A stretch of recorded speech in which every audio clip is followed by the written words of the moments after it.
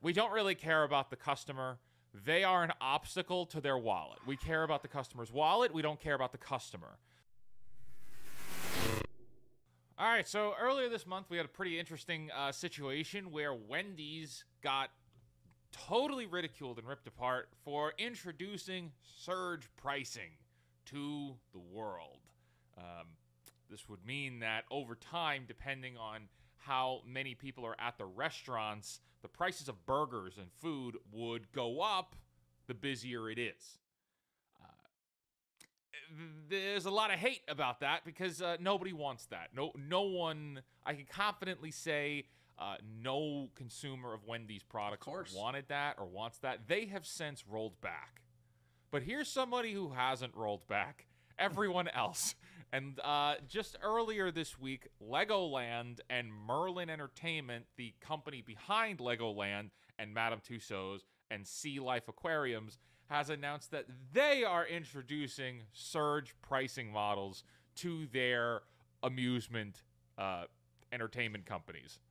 What are your thoughts on that? I don't like this at all. I really don't like this because I know that they are trying to phrase this in a way where it seems like it's going to be discounted pricing and it's only going to help lower the price. I just don't buy it because we're smart enough, we know enough about big business to understand that these people are never trying to save the consumer money. These people, when they're publicly traded companies or big experiences like this, they're always trying to find ways to maximize profit. So when you put maximize profit at the pinnacle of what you do, this is not about helping people, and it never has been, and I don't believe it ever will be. So it's just really interesting that they're saying surge pricing when they saw how much criticism Wendy's got is the move that they want to actually make. And I don't think that this is going to be a good long-term solution by any means.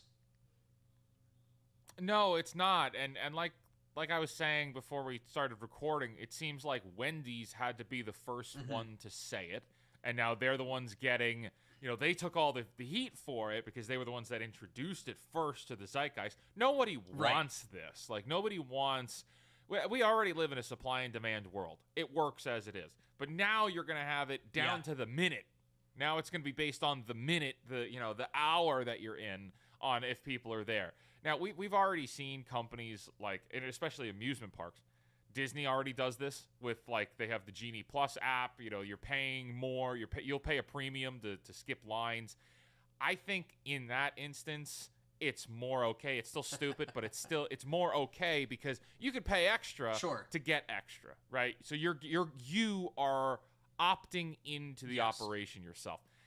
This case, they're making the decision for you that things are going to be more expensive based on how active everything is. Look, Madame Tussauds is already too expensive to begin with. It's about a 35-minute, maybe 45-minute experience if you're slow. Just keep going. You take your photos and move along, right? Yeah.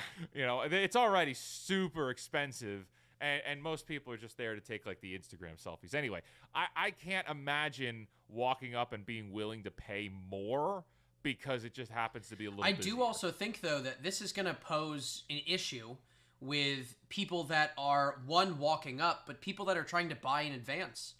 Because surge pricing is going to be based on supply and demand. How can you honestly make an accurate prediction of what the demand is going to be 2 months down the line? And a lot of people, based on specific industries, such as the airline industry, have been trained to buy in advance. Concert tickets, you buy in advance. Experiences, most often, you buy in advance. So the amount of people or the percentage of people that are coming and have walk-up ticket purchases, I would venture to say is probably really minimal.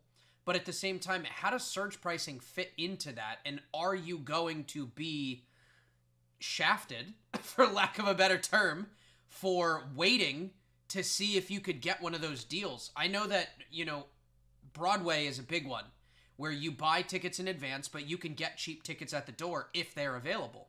If that model now disappears, are people no longer going to be buying at the door? Is that not going to be a viable option? I think Broadway is interesting because Broadway's been hurting for the last few years, ever since the pandemic and post-pandemic. Broadway's, I mean, Phantom of the Opera closed. Like that's massive, right? So, but I think it's more like it'll be interesting to see, because will it?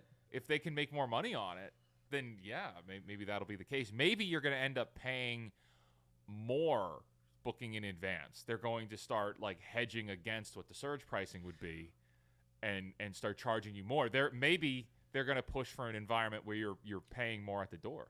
And that's just for events, like event marketing. Maybe they're going to want you to be paying. Maybe it's better for them to have. I mean, pre-orders is obviously the best. You want the pre-orders because then you can track everything. You get better analytics. You get the money in the bank before you have to deliver the service. That's something most businesses want to do. But I think, especially with surge pricing, where they make out better, they could determine what the pricing is. Wendy's defense was, oh no, it was never about raising prices. It was about giving discounts, and everybody says, right, that's not. And I think right here, I think it's important to understand price points, right? And when we look at the price point for Wendy's surge pricing, it might be on a variable scale that goes from $1 to, let's say, $3. When we look at events like Legoland, we're not talking $1 to $3. We're talking $50 to $150. So it's like economies of scale. We're looking at really big numbers now.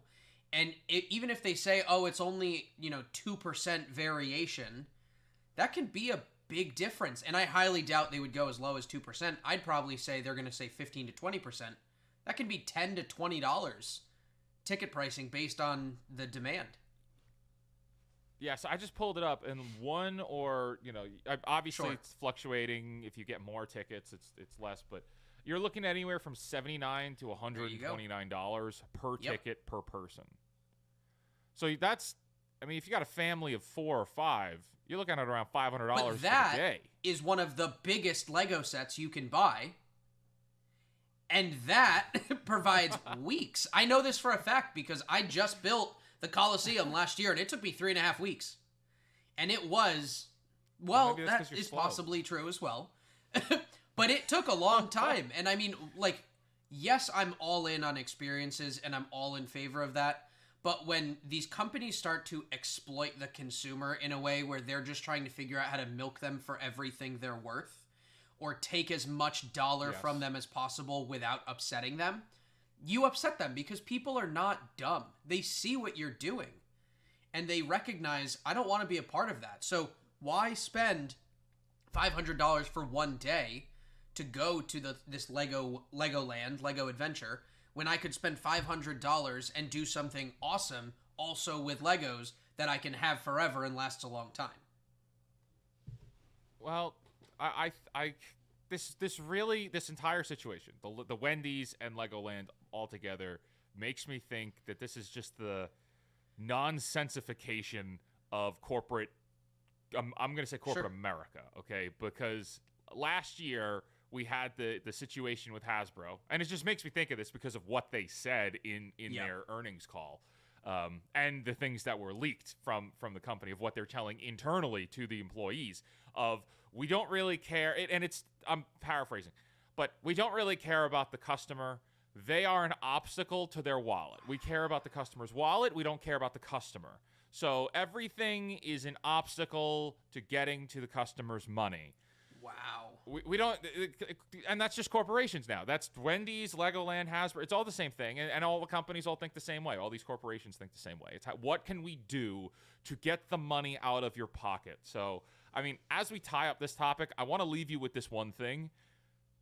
Over the next few days, every time you're shopping, stop and ask yourself, why am I spending money on this thing? Okay? And when you go to Starbucks and you're buying coffee and it costs $5, I want you to ask yourself, what were the circumstances that led to this company getting your $5, $6 for coffee?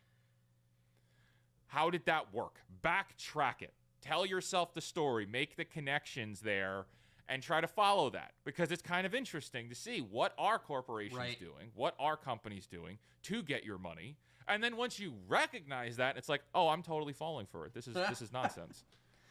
The Brazilian Bold at 7-Eleven is just as good. Yeah. It's $3, you know, if not less, right? So think about it that way. Try to find out why and where you're spending your money, and it'll help you in the long run. You may start making some good conscious decisions. Absolutely. Then, right? Thank you for watching this video. I hope you got something out of it and learned something new. And if you did, and you haven't subscribed yet, maybe considering subscribing to the channel, where we have a lot more videos just like this available for you now. Like the video if you haven't already, and if you didn't like it, downvote it. Also, comment, let us know what you think. Are we wrong or did we get it right? We would love to hear your thoughts, and we answer as many comments as we can in the chat, and available every video. And if you're looking for something new to watch, right here, here's a new video we just queued up for you. So thank you so much, and we hope to see you again real soon.